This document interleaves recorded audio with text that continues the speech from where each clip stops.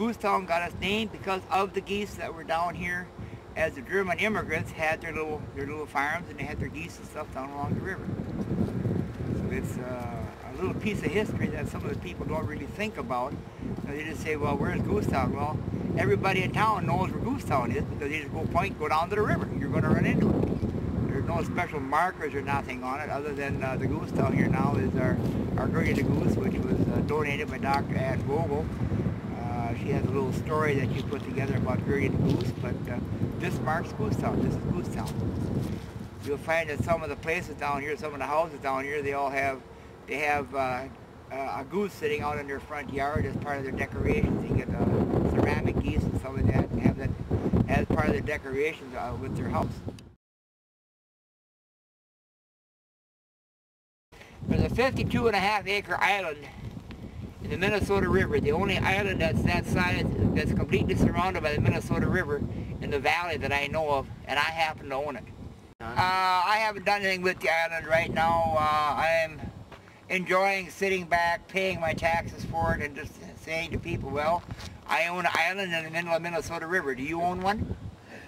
And that's the way it's going right now. Eventually, I'm going to have to make up my mind as to what we're going to do with the island. I don't know if we're going to be selling it to the DNR or selling it to federal DNR or whatever we're going to do with it. That hasn't been decided yet. I've got some guys that are bugging me terribly heavy.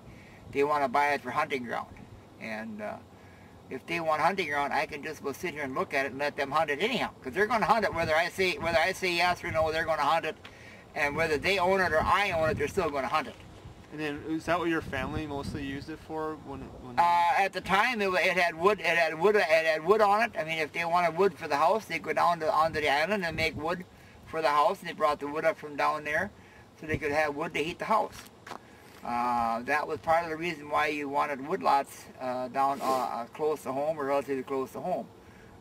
They would just go down with the horses and cut the wood and drag the wood up here with the horses, and then make the wood and heat the house.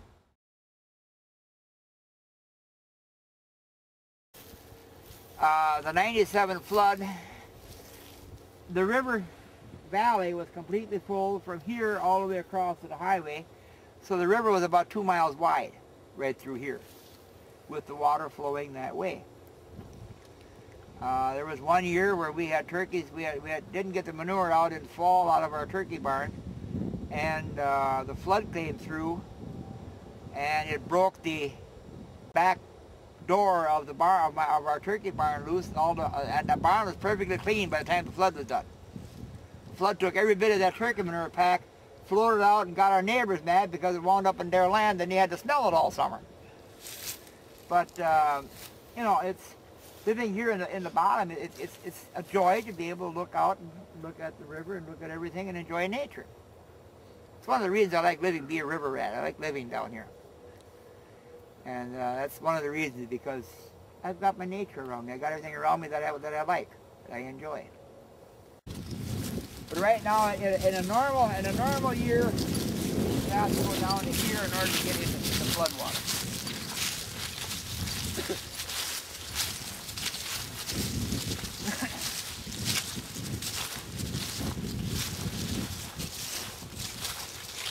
The area right here would be considered 800 feet above sea level.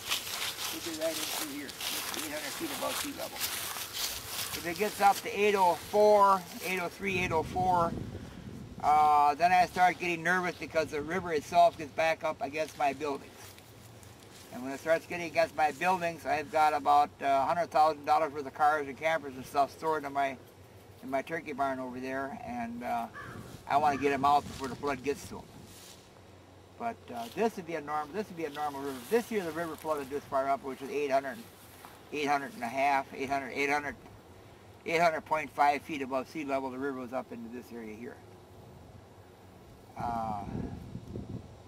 People have always wondered why I don't bring the cattle back down. My brother used to bring cattle down every year. I'm getting to the point where we need some green grass to handle what the people put on their lawns to keep their lawns looking pretty. We've got to have some way to filter this fertilizer before it gets into the river. I mean, the river is a lot cleaner now than what it used to be 20 years or 10 years ago, 20 years ago. The river's a lot cleaner now than what it was then. But you have to start cleaning the river up somewhere. You got to start at the stop. You got to clean it where it begins. We're up at Browns Valley, where the river starts up at Browns Valley.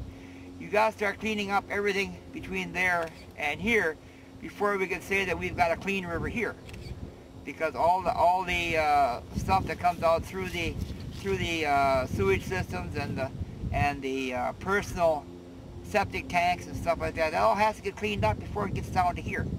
You don't really have a perfectly good, pristine river until you get that all taken care of. So that's all gone. So there's going to be many, many years of people doing things different in order to get the river clean.